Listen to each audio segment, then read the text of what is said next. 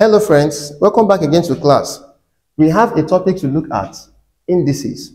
We shall be considering the laws of indices, and when we have done that, we will solve these 4 problems we have on the board. We will not stop here. In my subsequent videos, I will solve other problems that have to do with indices. So what is indices? Indices is the plural form of the word index. Index. Another word for index is power or exponent. Exponent.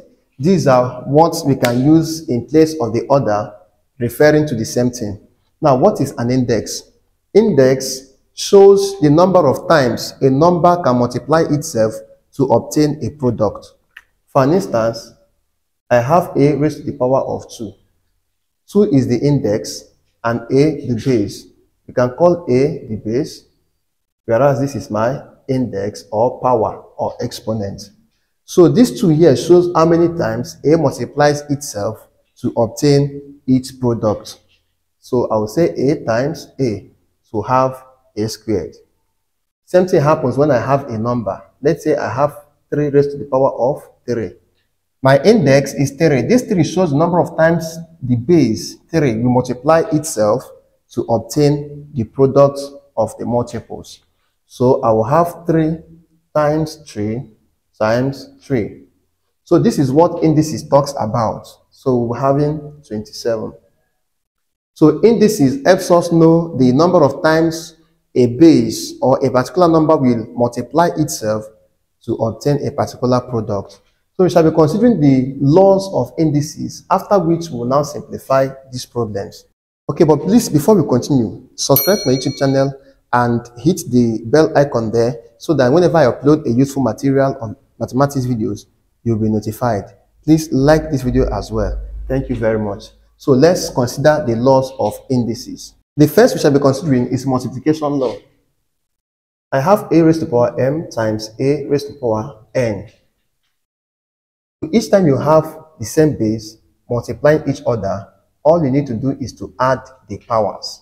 So m and n we add, I will take one base. For an example, I have a raised to the power of 3 times a raised to the power of 2. The outcome is a raised to the power of 5 because 3 and 2 we add together. Okay.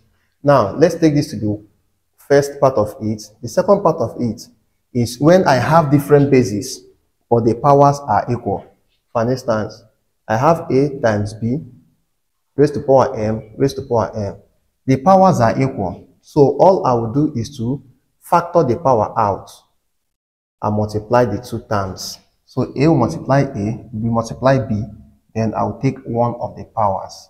For an example, if I have 3 times 4 to the power of 2 and to the power of 2, to simplify this, I will simply take 3 times 4 raised to the power of 2.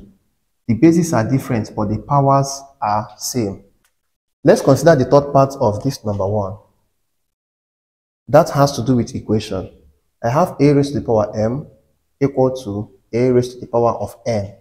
The both bases are equal and we have equality sign in between. All you need to do is to tell us that the powers are also equal. So m will be equal to n. For instance, I have a raised to the power of 3 equal to a raised to the power of x. What is the value of x? Simply, the value of x will be 3. Because the bases are equal, obviously the powers are also equal. Then let's consider the second law of indices. The second law we're considering is division. A raised to the power of m is divided by a raised to the power of n. Whenever the same base are dividing themselves, all you need to do is to take one base and subtract the powers. For instance, I have 4 raised to the power 3 divided by 4 raised to the power of 4. Now the bases are equal. So what I'll do is to take one base and subtract the powers. 3 minus 4, which will give us 4 raised to the power of minus 1. Okay, so let's consider the third one. I have a raised to the power of 1 over 2. This is a square root. So I'll simply say that this is square root of a. Each time you have 1 over 2 as your power, it is a square root. But meanwhile, if it is 3, then you will have a cube root. This becomes cube root of a. Okay? So monitor what you have here. Whatever number you have as your denominator comes here as the root of the given base. Okay? Now, let's consider this as first part and consider this as second part. Sometimes you are given a raised to the power of, let's say, n over m. A number at the numerator, a number at the denominator. How do we simplify? The denominator is your root. So I'll have m here, root a, raised to the power of n. Your numerator is power, your denominator is your root. Look at this example. I have a raised to the power of 2 over 3. This gives me the cube root of a raised to the power of 2. Let's consider another example. I have 8 raised to the power of 2 over 5.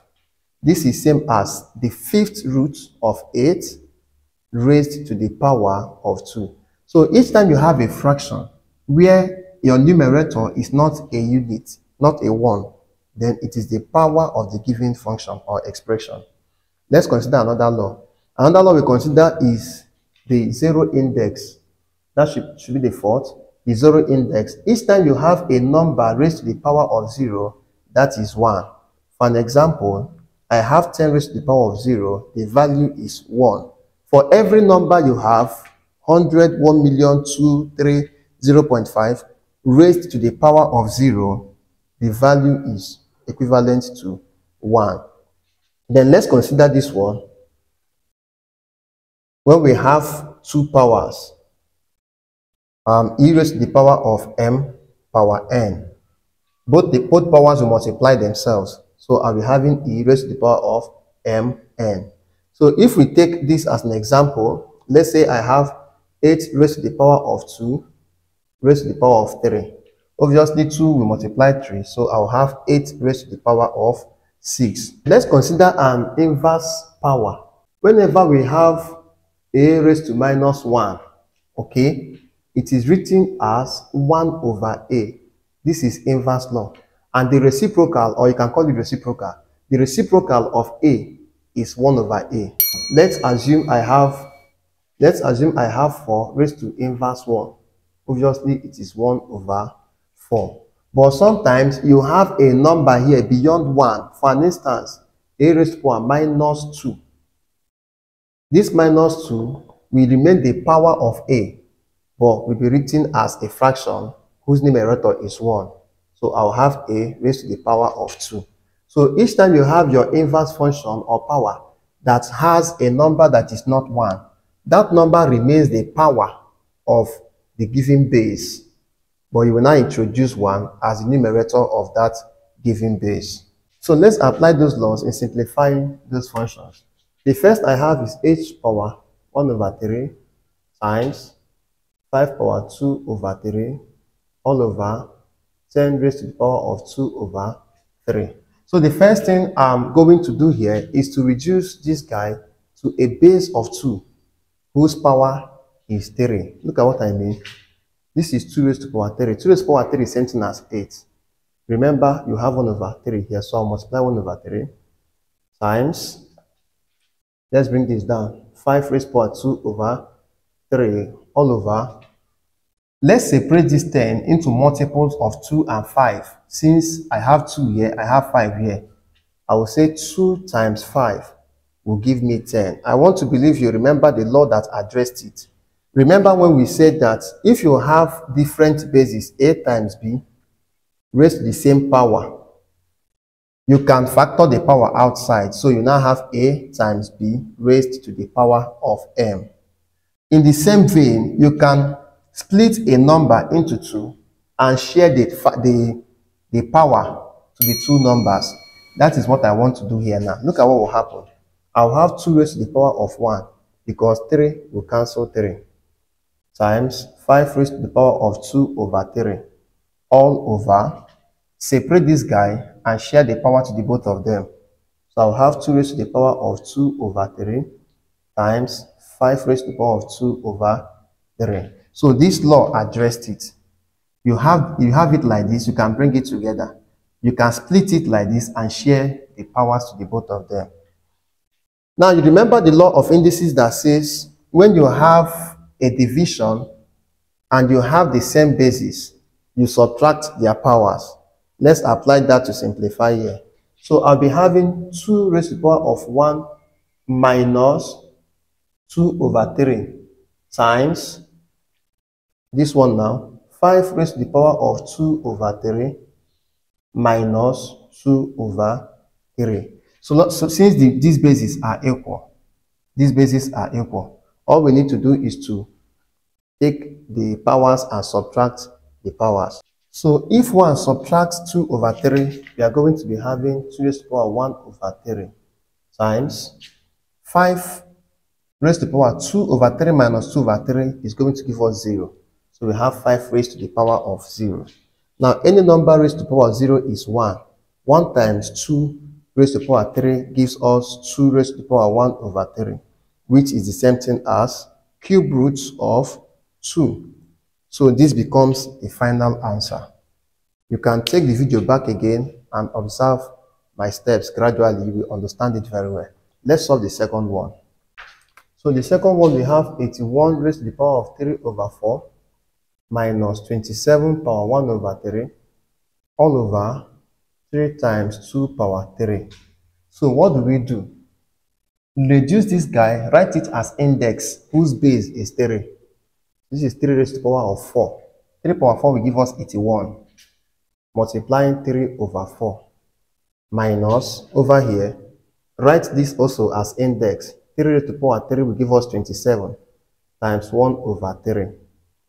And this over 3 times 2 power 3. Now, because we are multiplying 4 against this fraction, 4 can cancel this. I will only have 3 remaining. So I'll have 3 power 3 minus, over here, I will have 3 to cancel 3. So I will have 3 remaining. And this is over 3 times 8. 2 raised to the power 3 is 8. Then 3 raised to the power 3 should give us 27 minus 3 over 3 times 8 will give us 24. Now 27 minus 3 should give us 24 all over 24. If you divide, you obtain 1. So 1 is the solution to the second question. Let's solve the third one quickly. I have the cube root of 64 r raised to the power minus 6 raised to the power of 1 over 2. To solve this third question, let's expand the square root first. Remember the law that says when you have cube root of x is same as power 1 over 3. Okay, let's do that here. So I'll open a big bracket, write everything inside here. This is 64 raised to the power r minus 6 power 1 over 2. This guy comes up as 1 over 3. Then remember the power laws. When you have two powers that are multiplying each other, you multiply them. So you are going to have 64 raised to the power of minus 6 raised to the power of 1 over 2 times 1 over 3 will give us 1 over 6. Now this 64 can be written as 2 raised to the power of 6. So we have 2 raised to the power of 6 r minus 6 all raised to the power of 1 over 6. So what next do we do? This power can expand these brackets. This guy multiply here, this guy multiply here. So we are going to be having 2 raised to the power of 6 times 1 over 6 multiplying r raised to the power of 6 minus 6 times 1 over 6. So 6 we cancel 6. I will have 2 raised to the power of 1 times r 6 we cancel negative 6. I will have negative 1. Remember the law of inverse power. If you have a raised to the power of minus 1, what do you have? 1 over a. Let's apply that here. So we are going to be having 2 times 1 over r. This guy has changed into a fraction. So 2 multiplying 1 will give me 2. So the solution becomes 2 over r. That is the solution to the third question. I want you to apply the laws of indices as we have considered to solve the fourth question as your assignment, then drop your answer in the comment section. I'll be glad to have it there. Okay. You can always go back to the laws and see how to apply it. But let me tell you the first step you are going to take. The first step you will take is to expand the decimal fractions and write them as fractions, proper fractions. We are going to be having 2 over 10 because I have one decimal place raised to the power of 3 times 8 over here we have 4 over 10 raised to the power of 2. Then simplify it. Drop your answer in the comment section. Thank you so much for paying attention to the end of the class. Please, I want to encourage you, subscribe to my YouTube channel and hit the bell icon so that whenever I drop interesting mathematics videos, you will be notified. Share this video to your friends and God bless you. Bye.